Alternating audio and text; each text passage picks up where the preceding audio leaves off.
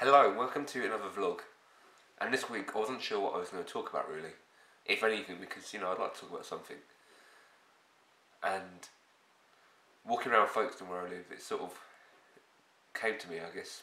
It's been a weird day in terms of weather. There's been sun, there's been hail, there's been a tiny bit of snow, some rain, it's not been pleasant. Especially if you have to sit out on the streets. It's been a very horrible day.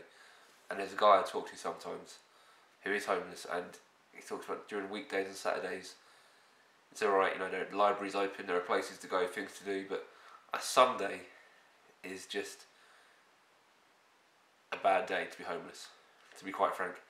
Nowhere's open, you've got to deal with it basically, whether it's nice, bad or anything. And that's got to be wrong, right? We've got to do something about that, make a place for Sundays for people to go and avoid the elements. But we have a poem I wrote a little while ago, and it's not about homelessness per se, but it's about society and making change. And it started with a line my boss said. My boss said in reference to the Bob Dylan song, "The Hard Rain's Gonna Fall." He said one day, "Oh, that rain never fell though. It never came," which is interesting actually. And I was thinking about that, and this happened. The rain never came. I remember hearing dear Bob Dylan sing, "A hard rain is going to fall," and as he listed so much sadness, I silently screamed, "Yes, Bob, let's change it all." But that was written in the 60s, and I'm sitting here in 2018, and all I can say, Bob, is the rain never fell. The ground is still dry and cracked, and all I can say after that is, what is up with that? The rain never fell, so now it is time to create a groundswell, to flow and to flood, to give life and energy to the mud.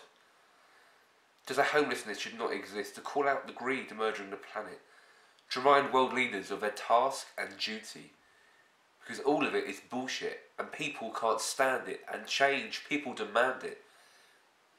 As the sly few see it, corrupt the frustration into fearful insular nations as they consolidate their power. But they are the same people, and the flood won't spare them. The rain never fell, and we have been waiting. There is no folk singing saviour, so we rise, an army of normal people who see the world and have sadness in their eyes. But all of this is well and good. It's why the rain never came. People waiting for that figure, without realising we are the very same. We must combine being a decent human with idealism and practicality. So, dear human, I propose a campaign of little actions, small good deeds towards others, the earth and the communities. Fuck global greed, we are unity. It was another Bob whose reggae vocal exclaimed, "If it's a big tree, you need a small axe." Why do they think it's okay to avoid tax? We are the groundswell. We are the power. The world's waited too long for our hour. But yeah, it's all about those little actions. A cup of tea for someone on the street, putting something in the bin that someone just chucked on the floor. It could be all manner of things, but it all starts with us just being good people to each other, and the rest will just blossom like some crazy meadow.